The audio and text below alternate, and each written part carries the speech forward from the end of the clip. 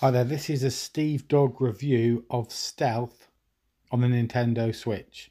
Now this game cost me £2 or £3, so what I'm going to do today is give you a review of the game and then tell you all about it in a nutshell, and then tell you what I think the game's worth, and then you can make your mind up whether or not you want to buy it for that price or not. So let's get straight into this. What on earth is Stealth? Well, this game is effectively a sneak 'em up. You have to sneak around, retrieve 3 stars without getting caught. You can play this offline, it's an offline game, and you can have 2 players or 1 player working on this game. So you can cooperate, it's a co-op game if you like, or you can play it on your own. Now, on this game, the graphics are really basic, and as you can see, I'm the yellow dot, and then there would be another coloured dot with me if my pal was joining me. And you can see there, look, I can sneak up behind this guy. They will only catch you if they can see you, so the cone represents their field of view.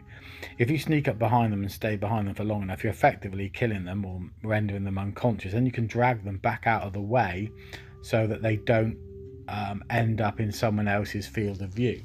Or you can leave them alone if you suss out that actually these patrols aren't going to find them. So the patrols follow standard routes in the first instance, but then if you disturb them, they can then go outside of those standard routes. They kind of go a bit rogue for a little while, then they sort of re-engage on where they are. So it all gets a bit funny there. Like I managed to activate a route viewer, so I can see where these guys go and stay far enough out of their way and try and sneak through. So look, he spotted me now, and now you're in trouble. You can on occasion run away, but if one or the other of you, if you're on 2-player mode, gets caught, then you fail the level.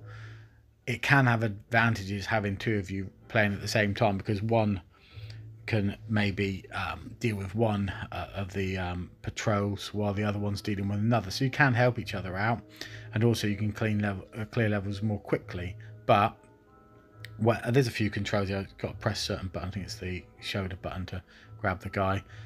Some guys are static, some guys are moving, and then on later levels as well, allegedly, because I haven't got there, you've got security cameras and things like that as well, which can add a little bit of a different angle to things. And also I think you can also set off I suppose you call them distraction sound bombs and things like that, to try and distract the patrols away from their designated path. So there you can see I'm hiding behind a wall and bumped a matey off. Move him out of the way. Don't really need to, because the patrol isn't going to go up there anyway, but I like to put dead bodies tidily out of the way. Same in life as in this game, folks, you know. So I've got 1 more star to get now, and then after you've got the last star, you then have to find your way out. So but as you'll see, when I was playing this, I forgot about that. So I ended up getting bumped at the very end, because I thought this is all very good, I'll sneak past him, but I didn't realise that after getting the star I needed to get out. So this is how it all goes wrong. So I'm thinking, great, got the star, this is all good. Uh-oh, now he's after me. I'm going to hide in the top corner and just hope he doesn't see me.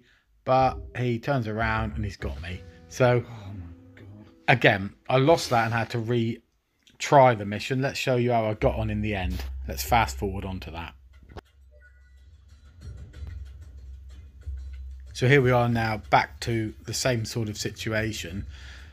I'm going to give this... Oh, the stars appear in a different time each time you try the map as well. So it's not exactly the same every single time.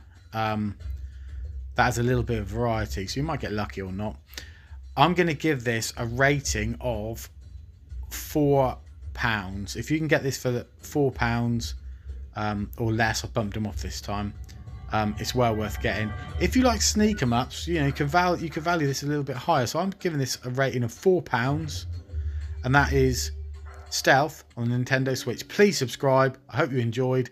Catch you guys on the gaming schmaming flip side. Loads of levels to unlock, folks.